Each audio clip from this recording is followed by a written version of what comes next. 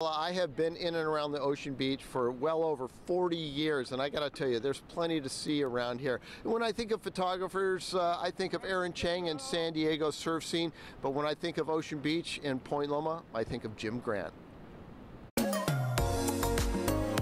There's a lot of things that happen in Ocean Beach as far as people and events, so there's a lot going on there.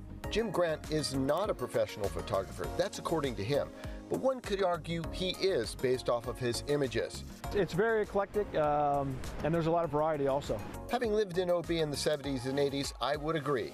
The pier evolves every single time you go down there. There's something different to see. The lighting is different, the clouds are different, the reflection of the sun is different, the people are different. One of his favorite shots is what's happening on the pier. So I positioned myself where I had the full sun behind her and she was a silhouette in front of it, and I was able to get about 4 images before she stepped down. The pier is also a place to shoot from. It allows you to get really close to the surf and to really get up close with the surfers as well. Next door is Sunset Cliffs. Heavily laden with all kinds of different birds. The pelicans, and the osprey, the peregrine falcons, seagulls, obviously, but there's just a lot of bird life. Grant's work has appeared in many of our news broadcasts. This is during a rescue at Sunset Cliffs. She went into that water in a very small skimpy suit, no wetsuit, just no fear, and made the rescue. It was phenomenal.